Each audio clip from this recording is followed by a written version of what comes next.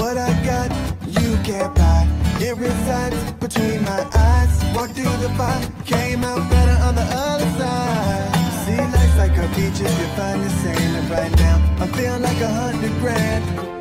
You are listening to Inspired Insider with your host, Dr. Jeremy Weisz. Dr. Jeremy Weisz here, founder of InspiredInsider.com, where I talk with inspirational entrepreneurs and leaders. And I have Chandler Bolt of Self-Publishing School. I'm going to introduce him formally in a second. But Chandler, I always love to talk about other episodes people should check out. And since we are going to be talking about Published, the book, if you're watching the video, you can see it right here. His book, The Proven Path from Blank Page to 10,000 Copies Sold. More importantly, just helping, fuel his business, right? Doesn't necessarily matter about how many you sell. I know he gives away a lot of copies, and he's gonna actually, I'll mention that in the front. I'll get to in a second, but I might as well just say it. If you go to publishbook.com/Jeremy, he's generous. He just told me he's going to ship you a free copy of the book, only 50. So the first 50 people, you can go to publishbook.com/Jeremy and get that. Super generous of him. And I always like past episodes, obviously Chandler, I looked at who are the other authors I've had on podcasts, because books help fuel businesses for a lot of people. So I've had Dory Clark, she's written several books, including Stand Out. I know Chandler's had her on the podcast. I had Never Split the Difference. Chris Voss, amazing book. Love that book. And it gives you an excuse to talk to the author and really go deeper. A mutual friend, John Ruhlin, Giftology, great book. I know he was also on the podcast, and Chandler knows John, Perry Marshall, Evolution 2.0, just so many. I could go on and on, but amazing episodes. Check them out at InspiredInsider.com. And this episode is brought to you by Rise 25. And at Rise 25, we help you give to and connect to your Dream 100 relationships and partnerships. And we do that by helping you run your podcast.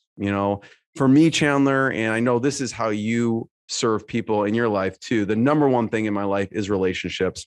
I'm always looking at ways to give to my best relationships. I found no better way to do that over the past decade of podcasting, to have them on my show, shout from the rooftops what they're doing, what they're working on, their thought leadership. And so if you've thought about podcasting, you should. If you have questions, go to rise25.com. You can email us. Both John, my business partner, and I have been doing it for over a decade, and we're happy to answer any questions that you have. So check it out. Chandler Bolt, without further ado, is CEO of Self-Publishing School and selfpublishing.com. And he's Forbes 30 Under 30 and the author of 6 best-selling books, including his book title, like I just said, Publish, as you can see here. And Self-Publishing School is an Inc. 5000 company. The last 3 years in a row is ranked one of the 5,000 fastest growing private companies in the US. And he also hosts two podcasts, the 7-Figure Principles podcast and the Self-Publishing School podcast. Chandler, thanks for joining me. Jeremy, good to be here. Thank you so much for having me. You get to talk the rest of the time. Okay. So first of all, you are an amazing person with relationships, and I got an amazing box from you in the mail, just so nicely done, so nicely packaged, and just a lesson in relationships, direct response, marketing, sales, everything. So I want you to, my wife wouldn't let me keep it around the house. She's like, what is this? Like, just get rid of clutter. So I wanted to keep it, but like the box, because it's not just a box, you've branded it. So I'd love for you to show what you sent out and talk about some of the thought process that went out behind this box and what was in it. Yeah. So if you're watching on the video version right now, you can see the box and it says published, books change lives. This is a big kind of core value. It's also the title of the first chapter in the book. And then you've got the actual copy of the book in there. And then I don't have all the contents because I got like the prepackaged before we had all the contents. But then there's a box that looks like this. It says, for best results, read the book when you open the box with a winky face. And so kind of like a funny thing. And then that's I have your a letter. Personality. You put your personality in everything. A little personality in it. Yeah. And then there's a letter, which that's the main piece. And it was, the letter is kind of branded. It's a picture of me with the book. That's like kind of, again, some personality. And, but then it just says, hey, so I believe, this is one of the strategies I talk about in the book, right? With the traditional, what I call the traditional launch is sending influencer boxes. But so many people have gotten books and it's just literally just a book. And I'm like, okay, I guess, like, what is this? Why did they send it to me? I'm assuming they're going to hit me up at some point to do some sort of promotion. So I just wanted to be different from that. And so I think there were two things in that letter that mattered. One was why this book matters to them. And so it was, hey, if you're thinking about writing a book, jump to chapter 4. If you've written a book and you're trying to figure out how to launch it, jump to chapter, I think it was 12. And then if you want to use a book to grow your business, jump to chapter 25. And so very much a reason why I should at least look at one part of this book. And so getting them to actually open it, which is the hardest thing to do in this instance, especially when you're sending it to, very successful people who get sent a ton of books.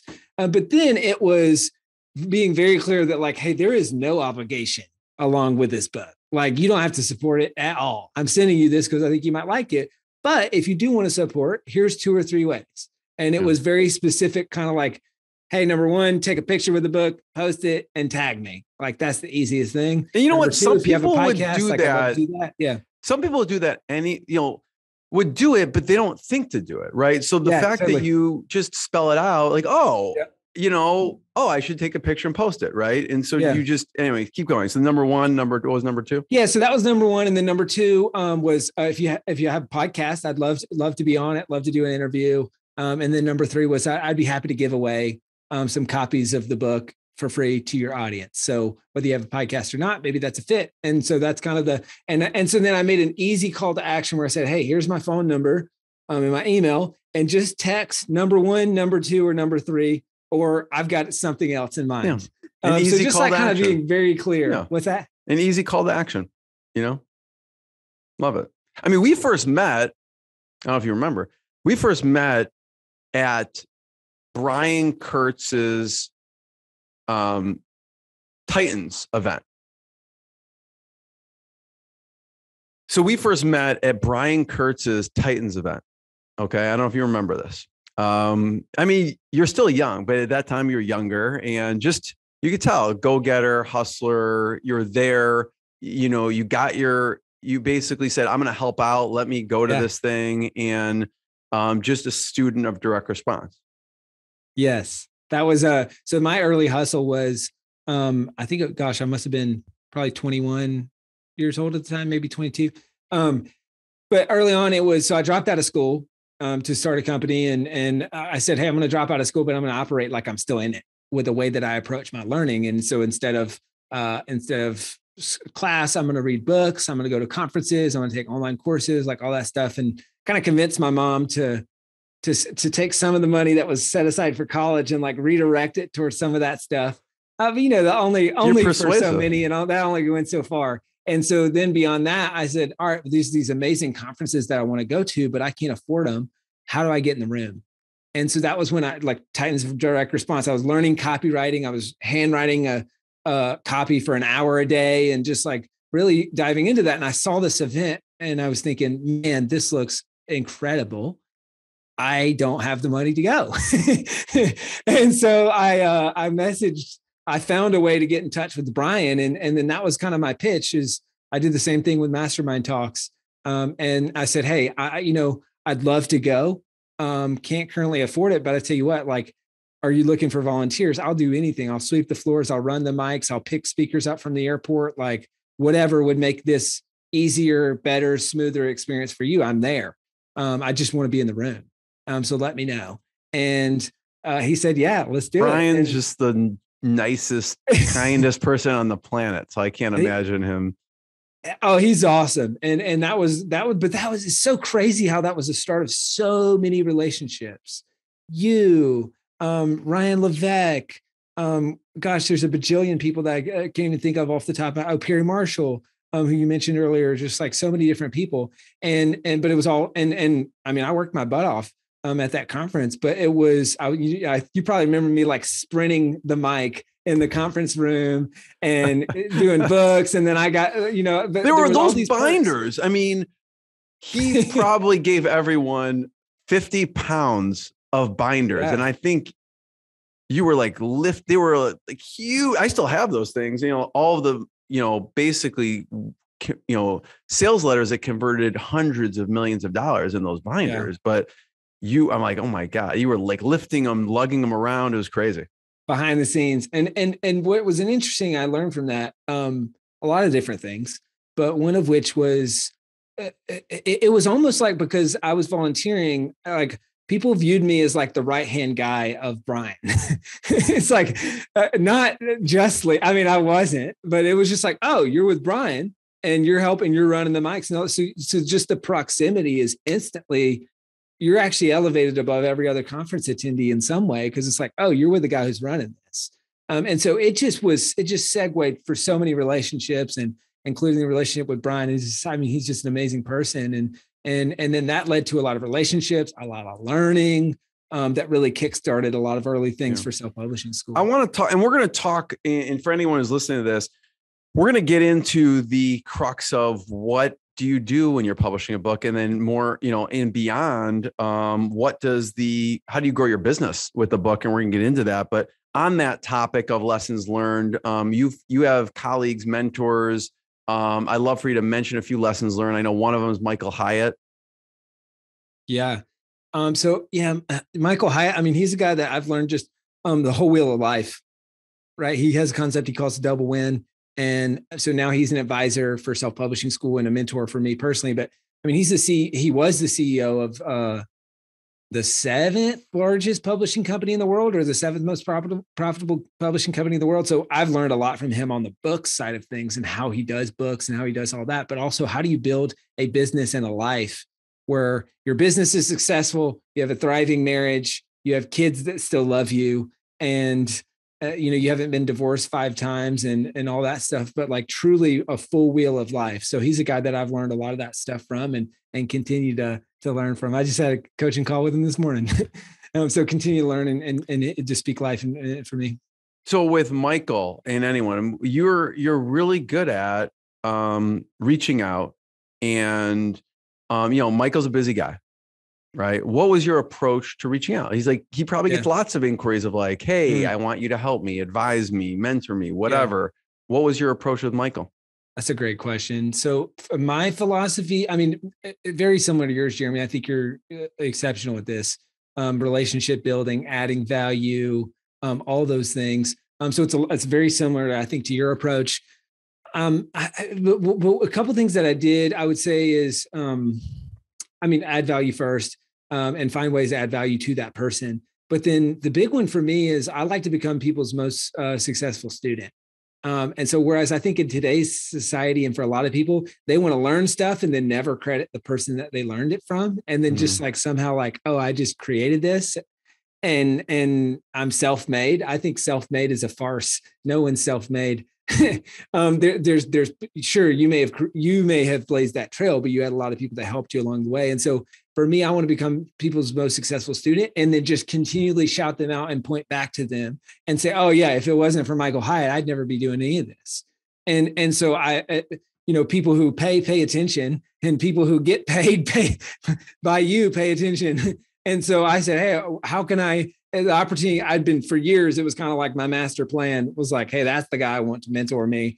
And so finally it was like, oh, he's got this business accelerator thing. That sounds interesting that they're launching. I'm going to join that. And then, okay, let me like his daughter and him are fans of my brother's band Need to Breathe. So like, okay, let me like make an intro there and like try to see if I can send him to a concert or something. And just like little things like that. And then doing well and saying, hey, I'll be a testimonial. And then when the timing was right, when he was kind of stepping out of the CEO role and turning that over to his daughter, and he was kind of moving into a chairman of the board type role, I said, hey, man, it sounds like you're about to have some time on your hands. And I got breakfast with him. And I said, hey, here's how this will make this a win for you. And I think this will really be a big part of your legacy. Is I'm going to carry that on, and you can use what you've learned in the publishing world and teach me that, because that's what we're doing. That's what we're building. And so just like casting the vision, and he said, yeah, this sounds awesome. Let's do it. I don't think, Chandler, I've heard anyone put it like that, which is be someone's most successful student, 100%, and add as much value as humanly possible to someone and ask nothing in return. And the opportunity will come. If there is an opportunity, to do stuff together. Right. And, Yes. that could be a book, a t-shirt, be someone's most successful. So I love that. There's another one, Pete Vargas. Mm-hmm. What's a lesson you learned from Pete? I mean, how to speak on stages in a way that grows my business. And so funny, such a perfect segue is that was a similar thing is I want to be, Pete's most successful student. And so Pete shouts me out from stage all the time. And it's reciprocity too. Like I was one of Pete's first people that promoted him to my audience. And like, that was a big kickstart for his business, but I wouldn't be speaking on stages if I didn't learn that from him. And so he taught me that. I said, hey, let's go implement. In 2018, which was the first year we started speaking, first year I started speaking, we did $1 million in revenue from speaking at events. And it was just following the playbook that Pete taught us and then just shouting out him. And then now I think that's a blurb. And like, he went on Grant Cardone stage and like, I'm getting all these pictures and all these different big events that he's spoken at. It's like, I'm like, hey, it's the last day of 2018. And we literally just passed $1 million from speaking this year. Wouldn't have been able to do this without Pete, like all that stuff. And so that's just been a catalyst. And he's been able to introduce me to a bunch of amazing people. And, my business wouldn't be what it is without learning the speaking piece from him, but then without you've probably seen this too. It's like, you see how people, how they operate and how they grow. And it's just inspiring and it inspires you to level up. And that's Pete for me. If you get nothing else out of this, obviously one of the take homes is you should have a book, but the other one is be someone's, most successful student. Think of who in your universe that's, choose the, whatever qualities that is, on that topic. And I want to talk about Chandler. There's a lot I liked about it. There's one thing I did not like about the book. I'm going to ask you about that. But before we get to that, you got to open a loop for a second. What an open loop, copywriting. But you're some of your successful students, right? And talk about Alexis and Justin. Yeah, so Alexis and Justin Black, I think it's an amazing story. And this is for people who want to write a book about their personal life experience. And so I think, Alexis and Justin, they did that. They grew up in the foster adopt kind of community and world. And they wrote it's a memoir called Redefining Normal. And it has just become a rally cry for a lot of folks in the foster adopt community. It's unbelievable. And for anyone who's written a memoir, how hard, it's hard to sell copies of a memoir if you're not famous, right? I mean, and they have done an unbelievable job. They've sold at least 10,000 books over the last few months or I think a year or so. It's led to speaking gigs. It's led to a business. It's led to like all of those things. So I think that's a great example as a book, as a starting point to launch a business, to grow your impact and income and all that stuff. What should if someone wants to check it out, do they just Google Alexis and Justin Black and they'll find it? Yeah. And Redefining Normal. Okay. You can check it out on Amazon or anywhere that the books are sold. Cool. And then, because you talk about in the book, publish different types of books. I mean, it's not just business book. When I think of it, I think of business books, but Emma, talk about Emma. Yeah. So she's she's on like page 15 or something. So her dad joined self-publishing school years ago. He's a physical therapist, wrote multiple books. And then she said, hey, Dad, I want to do that. And he said, all right, go write 50 words and come back to me, thinking that'll be enough of a deterrent. Right. And she comes back and she, a few hours later, she's done it. And so sure enough, I think they went to Panera Bread every single Saturday for a period of time. And she wrote and published a book it's a children's book called The Fairies of Waterfall Island. It sold so well. I mean, I think the book made $4,000 in the first 3 months. She started getting asked to speak at her school and at local schools. So I think her first speaking gig, she made like $1,200. And it was like a kid who's that young, you make $1,000. You're like, it's changed the trajectory of her life. If you think like as a young woman, her confidence, the skill sets that she's learned, the opportunities.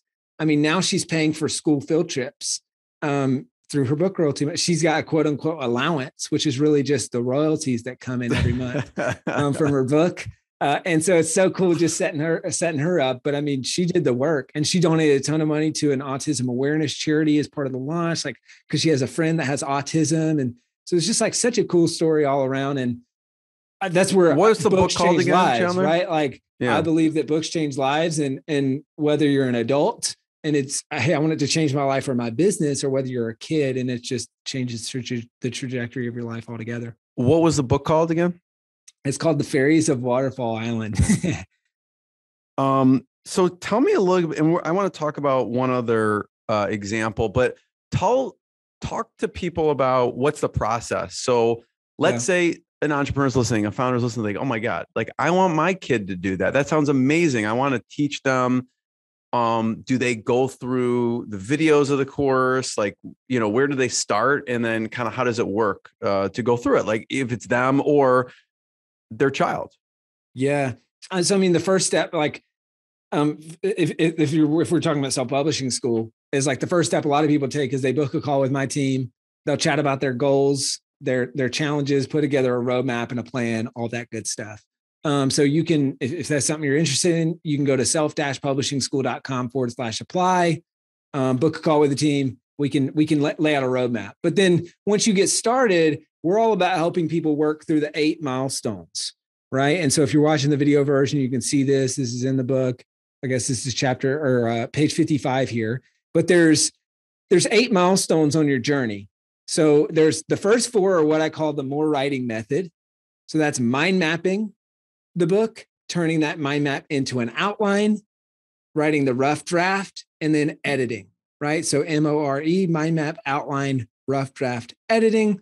And don't skip the mind map. And he gives a big case in the book for, I think you once like, oh, I don't need the mind mapping part. And then you're like, oh, this did not work. So yes, there's a certain reason, there's an order to this. And, someone who's published thousands, tens of thousands, help people do this. Just look at the process. Don't try and reinvent it. Right. Oh, no doubt. No doubt. And that would be like, for anyone listening to this, I would encourage you, as soon as you're done listening to this episode, grab a blank sheet of paper, put your topic in the middle of the page, set a timer for 15 minutes, and mind map everything that you can think of on that topic.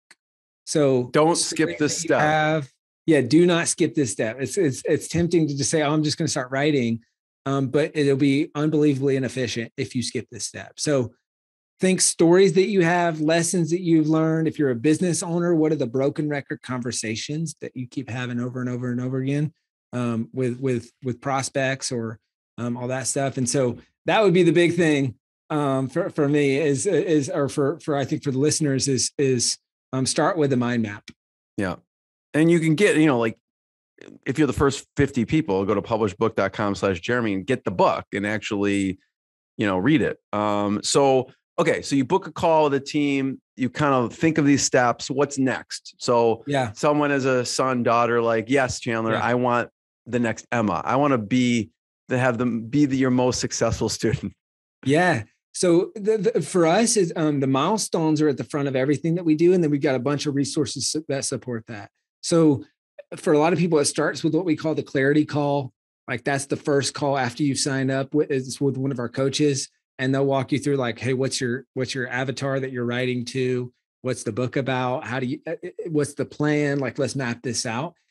And then we've got curriculum that people go through. We've got a series of workshops. Like we've got the Write Your Book workshop. We've got, just like, basically it's just a ton of resources and templates and all this. Our goal is to save people hundreds of hours in the process, to save people hundreds, if not thousands of dollars in the process, and to help them actually finish and publish a quality book that sells more copies. And so there's the curriculum that does that. There's the one-on-one coaching, there's group coaching, workshops, like kind of all that goes through it.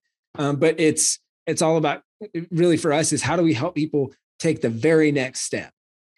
And so the very next step might be, from this podcast, might be creating your mind map. Right. And then once you've got your mind map, the very next step is turning that into an outline.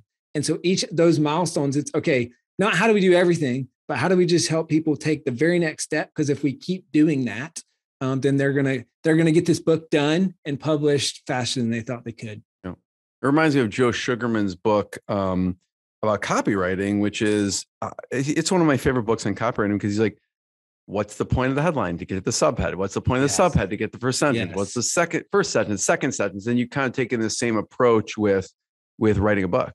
The slippery slide.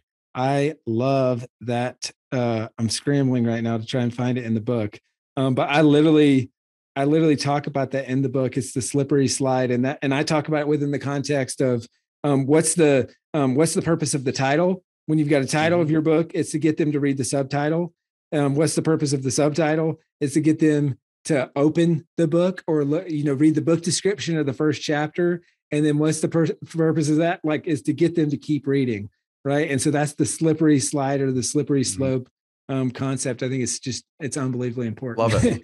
With copywriting, but also with how you kind of structure your book.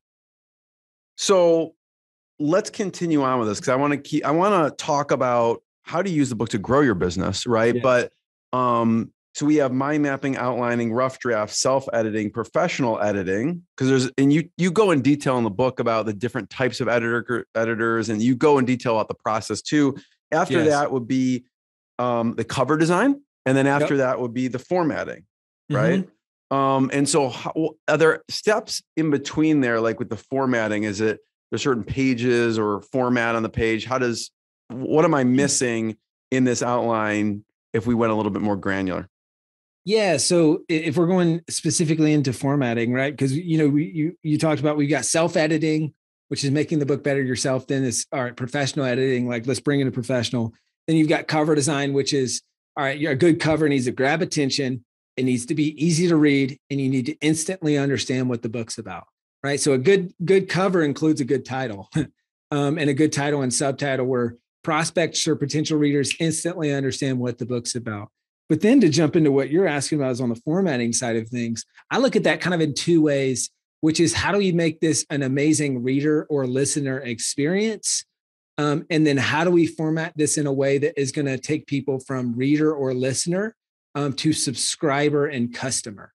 And so those kind of like the dual purpose of that. And so how do we make it a great experience, both for the reader and for the listener? Yeah.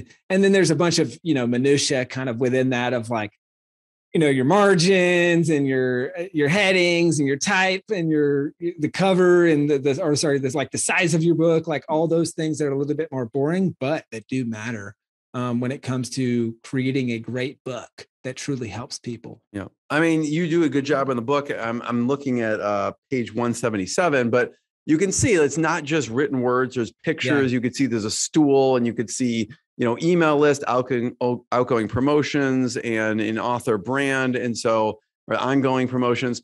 And you could see like it breaks up. It allows me to not have to read. I remember when I was looking at Elon Musk's book, it had a picture of him. I think it was as a kid or something. And some copywriters talk about this.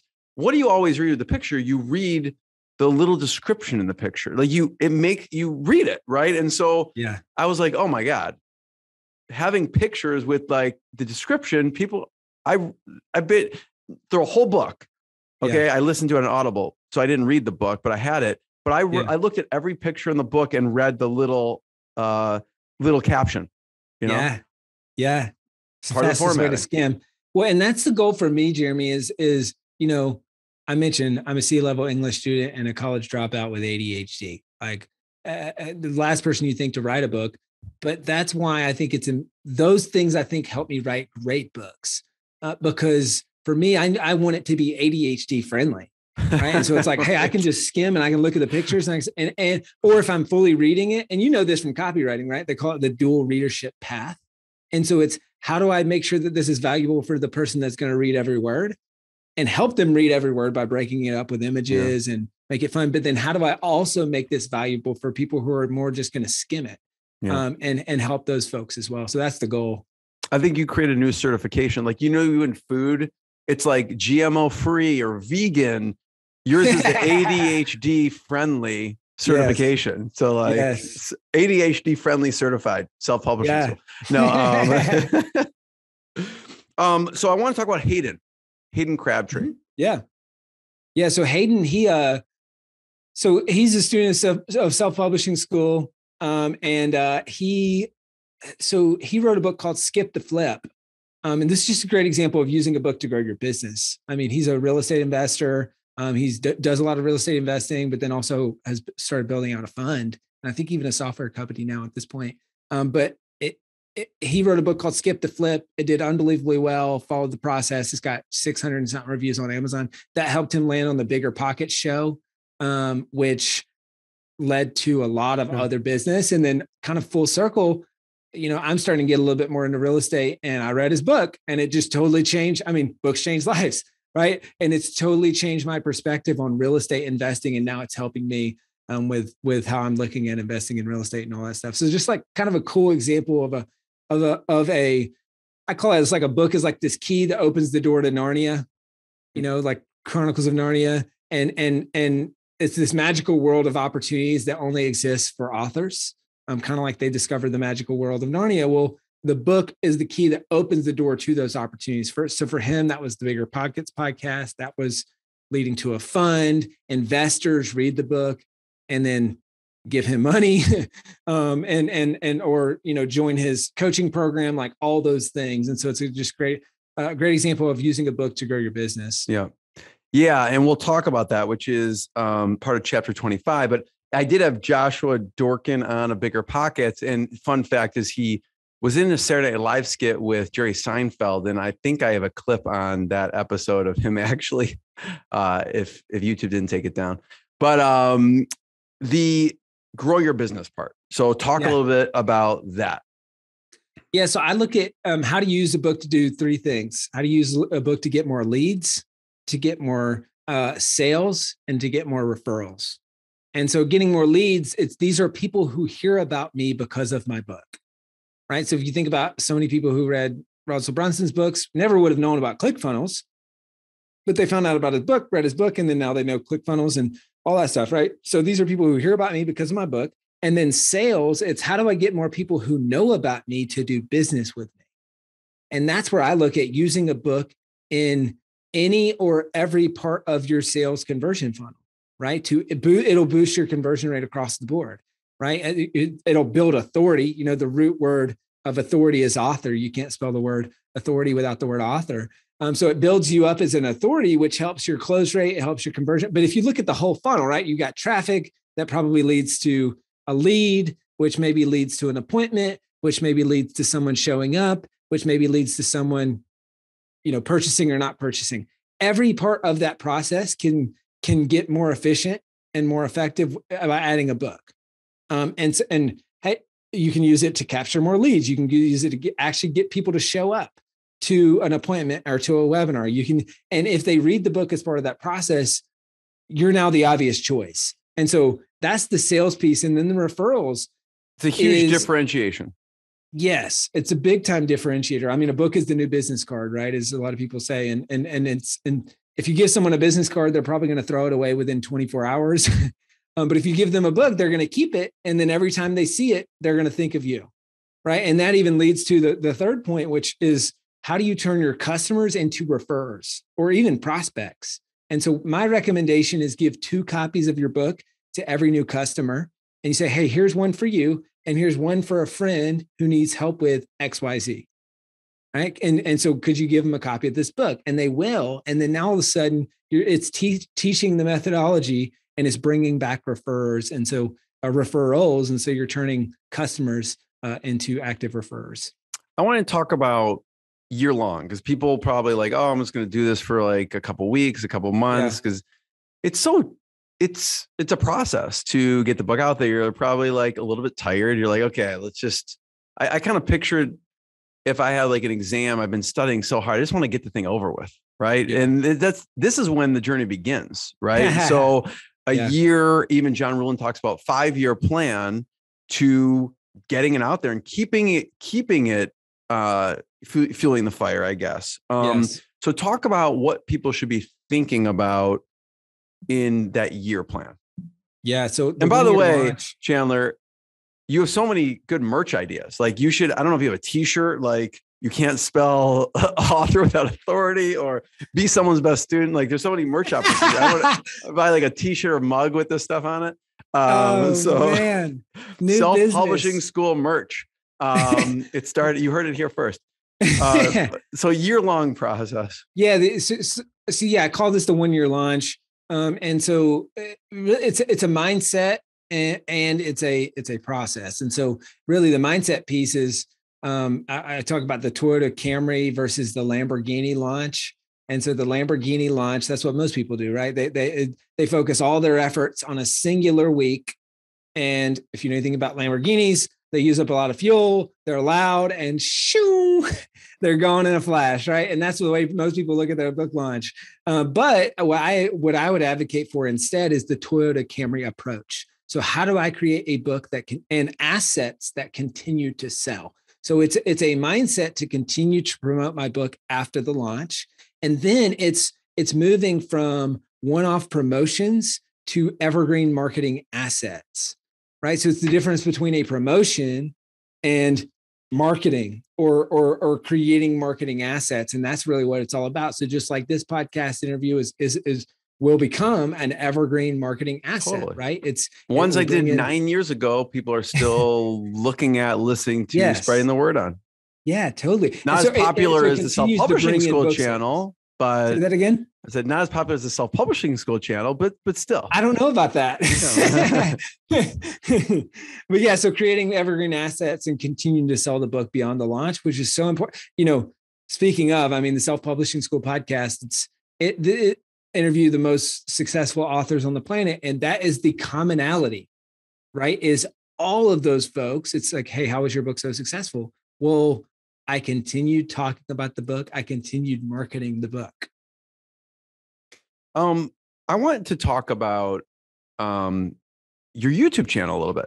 Yeah. You have at the time of this, you have over 72,000 subscribers. Mm-hmm. Okay. Talk about the focus on that. Yeah. And growing that. Yeah. It was it's so funny because at the time of like literally last night, I'd never look at this stuff. But that last night I was in my email because I just signed a contract or went under contract on like my first house purchase. Congratulations. So I was looking for I was looking for that email, which was like the DocuSign. And I'm like, hold up, there's this thing from YouTube. Like, I'm wondering what that is. And it's like the stats from last month. And there's 2 YouTube channels. There's the Self-Publishing School podcast. There's the 7-Figure Principles show, which is all about like kind of the operational principles of leading and growing a company. And it was like the stats from, I'm like, oh my gosh, 19,000 minutes was the 7-Figure Principles show. And I was like, the Self-Publishing School channel, so like hundreds of thousands of views and minutes watched and all this. And it's just talk about marketing asset, right? So that really came from, I think video is one of my best mediums. So it's, the lesson there I think is stick to what you're good at, or invest in what you're good at. And so we kind of took a calculated approach to that. And then we do a lot of organic content. So we've got, selfpublishing.com. We've got Self-Publishing School. We've now acquired a few other companies. And if you Google anything about writing and publishing a book, you're going to land on one of our sites. And so it was an approach to diversify in type of content. So if we can create a video on how to write a book, and then that video is embedded on our post that gets 1,500 views a day, on how to write a book, well, then now all of a sudden we can leverage that traffic here. But also for me, the goal was create a more lasting impression and better serve the reader. So, I've seen a bunch of blog posts that I don't remember, like, oh, I don't remember what it was or who it was, but I remember the information, right? Whereas where I see a video, I remember the information and who taught it to me. So that was and is the goal. With the YouTube channel, with the podcast and all that is creating a lasting impression with helpful content specific to what the searcher is looking for. Because the search is how you create a long-term asset versus just, videos that die on the vine and don't get continuous views. So one of the ways to grow it, I'm wondering if there's anything else you did to put fuel on it, but doing the research and seeing what are people searching anyways, creating videos around that. So, there's an audience for it. Yes. It's like how to write a book. Well, obviously, if there's like 50,000 people are looking for that a month, you're going to show up. But is there anything else besides that helped grow the channel?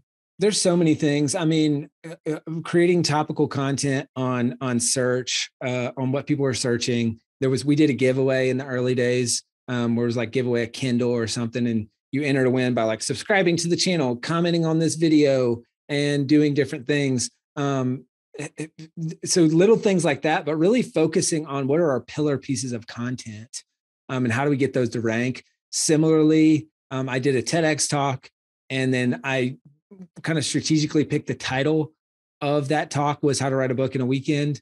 But I knew that I wanted to rank for how to write a book. And so when you search how to write a book on YouTube, I think that's like the second search result, because the TED YouTube channel is so popular. Right. And so so that was the thought process there. And then self-publishing school and then myself are like the first comments and that are like upvoted. So then now people can watch that YouTube video and kind of go into that ecosystem. So just like a bunch of little scrappy things like that. And then leveraging the content ecosystem and written content and embedding those videos. So there's more views, more subscribers, and kind of just like fueling that whole content ecosystem.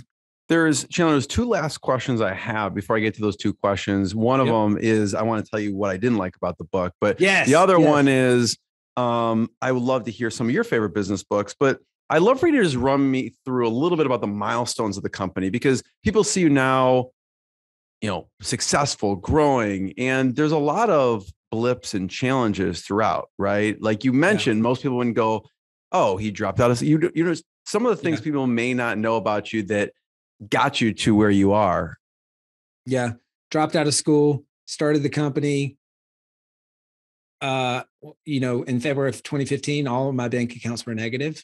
Right as we were launching the company, it was kind of like the burn the boats, put all the chips in the middle of the table. And then we went from zero to $1.32 million that year.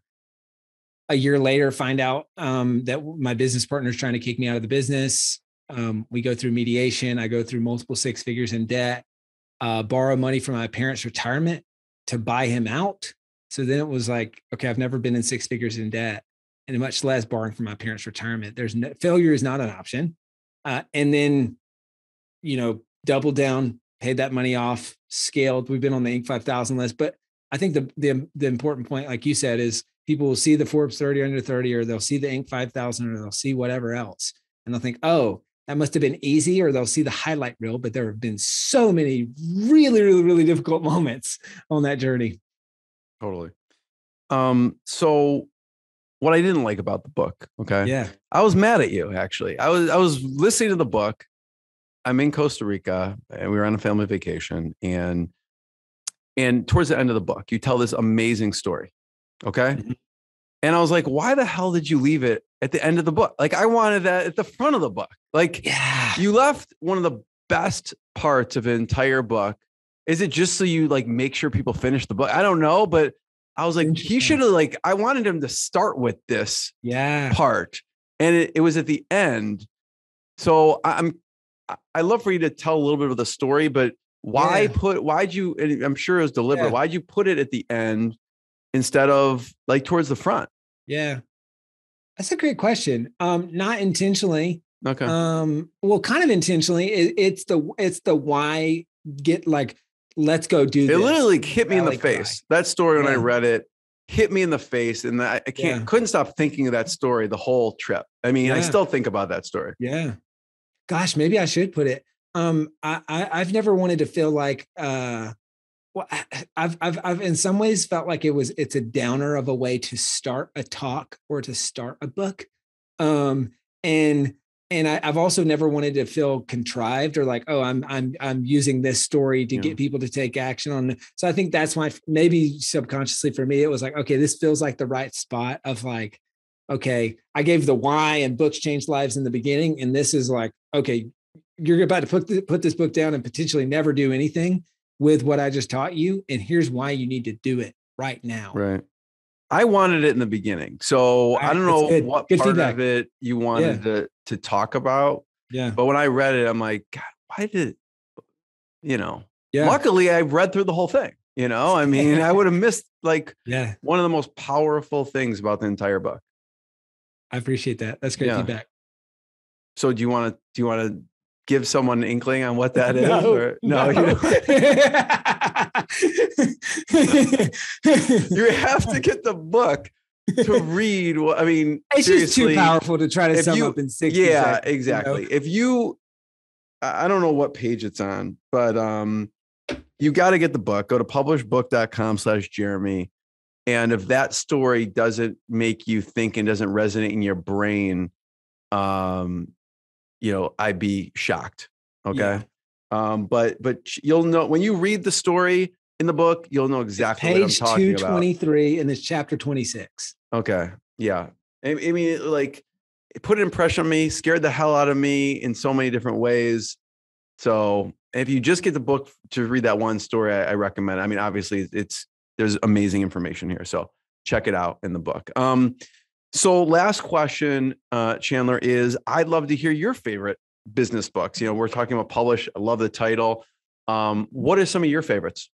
Yeah. I mean, one of my top favorite of all time is Extreme Ownership.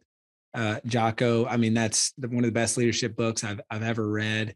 And so that is probably the most helpful. Also 80/20 Sales and Marketing. Perry Marshall. I mean, that is unbelievable book. So those are a couple of the top two. And then third, I mean, I can listen to you for the next 5 minutes, just rattle off whatever. I can just keep going. I mean, I have 4 credits in my Audible, so just keep going until you hit one that I haven't read. So I'll go one, and then I'm gonna ask you a question. Yeah. And so the next one I would say is, you've almost definitely read this, but How to Win Friends and Influence People. I mean, that is just one of the that's on my reread every year or two list. And then here's a question for you, Jeremy, because I think this is how people should pick their next book is what's one area of your life that you're looking to grow or you want to learn? Yeah. And then based on that answer, I'll recommend a book. Okay. So you're asking me. I'm asking you. Yeah. Oh, that's a good question. I think a big focus for me this year has been more self-care and health-related stuff. So sleeping specifically, I'm terrible at. I got an Oura Ring this year. Yeah. I haven't read, it looks long. So if you have a better recommendation, I'm up for it. The Walker, I forgot what the book was, but he's like one of the biggest experts on sleep. I think it's like 8 hours on Audible. So if you have a better one, I am I'm all ears. Sleep Smarter by Sean Stevenson. I read that book back in the day. It's really good. It's very practical tips to sleep smarter and get better sleep. Cool. What else? Give me a couple more business books that you like. Oh man. Any on your reread? Like you mentioned, How to Win Friends and Influence People is on your reread. Are there any others that are? So many. The Go Giver is on the reread list. This is less known. But Bob Berg. Awesome. Bob Berg. This is less known, but How to Talk to Anyone by Leo Lowndes. That is like, I couple that with How to Win Friends and Influence People. And I've read those back to back, probably at least 3 times in my life. So that's a big one. I'm a big fan of going deep on a topic. Yeah. And so, at one point it was, all right, I need to focus. So then it was The One Thing and Essentialism back to back, which are 2 great books on pretty much the same exact thing. We'll link those up. I like had both of those on the podcast. Yeah, I'll link both of those up. Yeah. Yeah, those guys are super, super sharp. And so those are some really great books. And then outside of that, last one I would give is, he's actually working with us right now to republish his book. I think it's one of the best. It's called Extreme Revenue Growth. And it's one of the best books on growing revenue or scaling revenue growth that I've ever read. I mean, I've just been harassing him for years to publish an updated version. And so now he finally is. What's that? Who wrote it? Victor Chang. Okay. Yeah. It's just a legendary book. And I've had my whole team read it. I've had my leadership team read it a bunch of times. Like it's so good. I love it. I'll have to check it out. Is it on Audible? It is not. Oh my God. Hopefully it will be soon. Victor, if you're listening, put it on Audible. I would listen into it this weekend. Talk to him about putting coming it out on with second edition. It's second edition and there's Audible. A whole story behind that, but this is why what we do matters. Multiple people recommended it. I said, hey, I'm not reading it. It's got 12 You talked about this in the book. Yes. Yeah. Yeah, keep going. Yes, that's the story. I said, I'm not reading it. It's got 12 reviews on Amazon. They said, you need to read it. And I read it, and it was one of the best books. And I posted about it, and I was like, hey, this is why What We Do Matters. And then wouldn't you know it, someone I knew him and just tagged him in the post. I felt like an idiot, like ultimate foot in mouth moment. And then, but it ended up full circle. He's like, yeah, cool. Let's work together. And I'll get your help on the second edition. And so I think it's finally coming out soon. So I'm really, really excited. Awesome. Chandler, fantastic. Everyone check out, go to publishedbook.com/Jeremy. Where else should we point people towards online? That's I think I have /Jeremy. Yeah, that's the best. That's the first and best place to go. Yeah. So that, like, grab first 50 people will get a copy of the book. And then if you're interested in booking a call with my team to chat about working together, go to self-publishingschool.com/apply. Those are kind of probably the two best places. I love it. Thank you so much, Chandler. You rocked. Jeremy, thank you. What I got, you can't buy. It resides between my eyes. Walked through the fire, came out better on the other side. See, life's like a beach if you find the sailing right now. I'm feeling like $100 grand.